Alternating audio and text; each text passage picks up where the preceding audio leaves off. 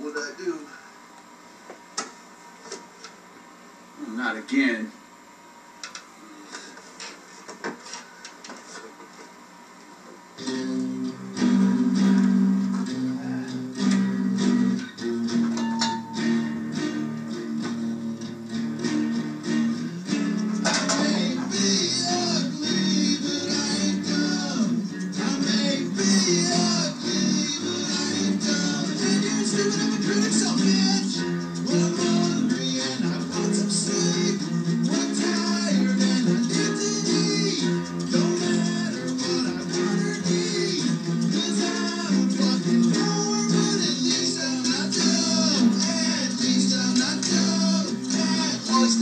Get on there.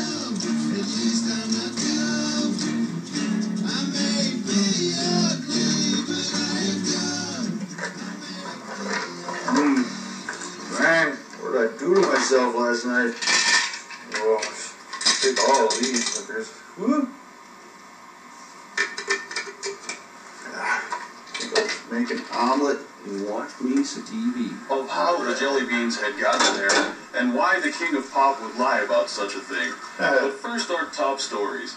President Bush signed a bill into law today making the song Sweet Home Alabama the new U.S. national anthem, and the Supreme Court ruled that you have no constitutional right to exist. What? In the war on terror, blah, blah, Hey, ain't that just like freedom to go and get stomped all over? Might as well move to a foreign country like California. How's this country coming to anyway? But they said the cleanup will take many years. We'll be back after these messages. Are you ugly and smelly? Well, if we got a product that'll help you, today your life will change because... And now with your sports report, here's Chuck Reynolds. Chuck? Well, thank you, Dick. We've got this big-time thing happening. Yeah, sure you do. Let's see what the newspaper's got in it. Hey, Famunda, Common Sense is on sale this week. What the heck? Whoa. Getting a little weird up in here. Yeah, you probably took too many of those. Hey, have you noticed our colorful ads yet? What the heck did I do now? Oh, snap. I did something. Things are getting a little weird up in here. Newspaper? You still look like that? Yeah, hey, look, I'm glad you turned off the TV, because newspapers are much more effective anyways. Well, what? Yeah, trust me, polls suggest you should jump through the wall right now and totally freak out. But I can't. Yeah, you can. Didn't you hear? The TV and radio stations all blew up. I am information now. No! Yeah! No!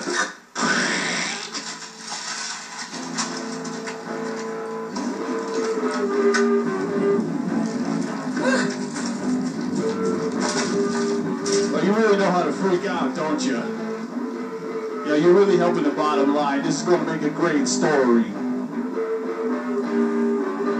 I love it when I get to manufacture the news.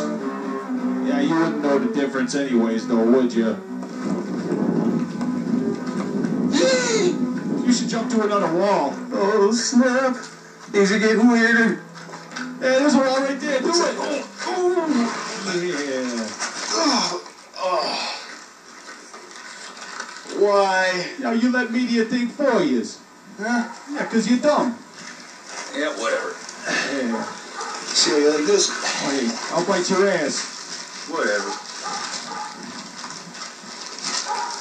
I didn't sign up for this.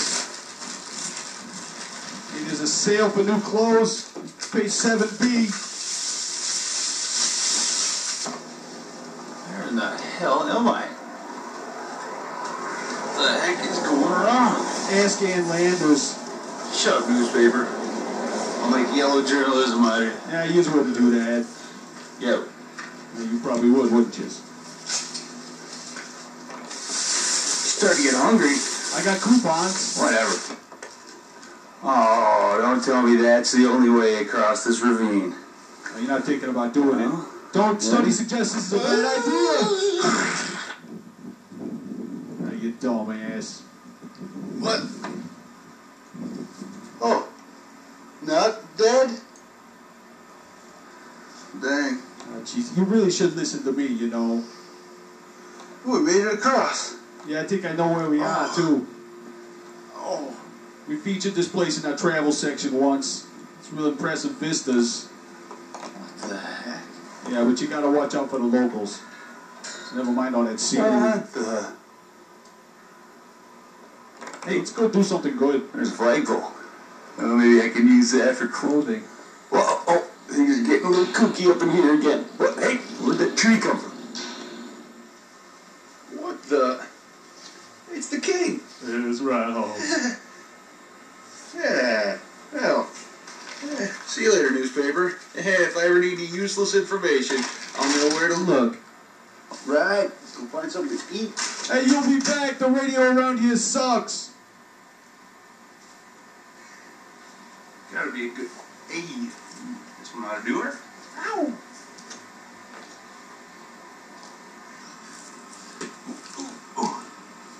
Yeah, baby. I was so high up on that flagpole horse, I didn't say nothing. Hey, look at that.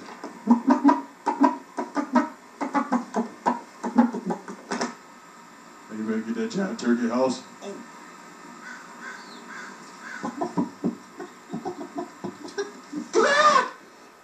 Yeah, you and me gonna eat good tonight, Elvis.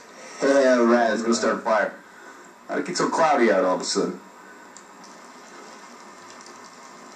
Man, I don't know where I am or what I'm doing.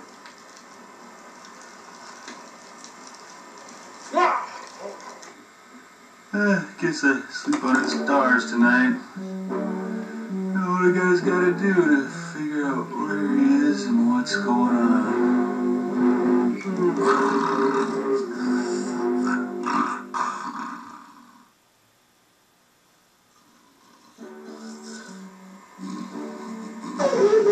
Oh, pardon me, Hoss. Oh, it's my bad. What the? Some cookie going on here. Go in the house and relax. I'll be there to meet you. How nice and corny this is all starting to sound. But what else? Oh. Oh, well. Alright then. Get the safety pin off my bed. It's a lot smaller than it looks. Oh. I think you're still frying, Hoss. Are you still? Yeah, and so are you, baby. Oh, you're right. I mean, it's very small accommodations and nothing but a shrine to the television set. I'll see what's on. And remember, it's the only pair of pliers good enough to boast a lifetime warranty. Sure they are. Order yours today. Nope. Tonight on Where They Are Now. This episode of When They Were It. Try again. Today on Why Are You Here? The life and times of U.S. folk hero Warvette. A tale of promise, challenge, and boundless faith in the midst of unending adversity. You may think of Warvette as just a guy who lives in his old truck camper. Or from his hit songs such as Fuck You and Your Way of Doing Things. But there's much more behind the man in the mask. His roots start out in the land of pine trees, football, cold winters, beer, and cheese. Now, we're not talking about Texas. In Wisconsin, where he learned wholesome values far away from Main Street, USA, where good people spent time in their yards discussing life. God. Well, Jesus, fuck. Warvette's parents were proud, but of such humble means, that our future revolutionary was raised in the woods, mainly by wolves. But he learned very valuable lessons from these unforgiving circumstances. There were many adventures and dog day afternoons, which made him feel very, very blessed. But the wolves were always at his heels. Oh, that's right, they were. Now I remember.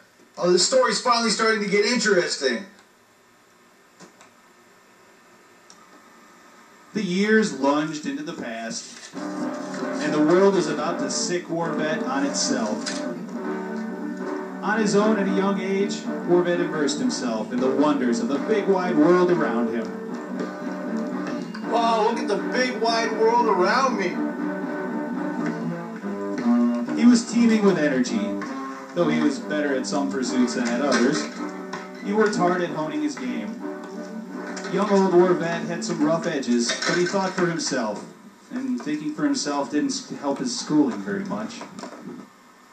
So now, young Warvette, do you understand why I held you after class today? Geez, I don't know, Willie Nelson. Maybe it's because I showed some independent thought today?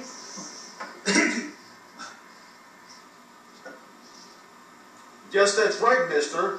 Creative thinking and independent thought will get you nowhere in this world. I'm trying to teach you to sit indoors for 8 hours a day following instructions. It's the only way you'll ever get a job. Hey, where are you going? Hey, you can't just leave. But he did leave, and he traveled.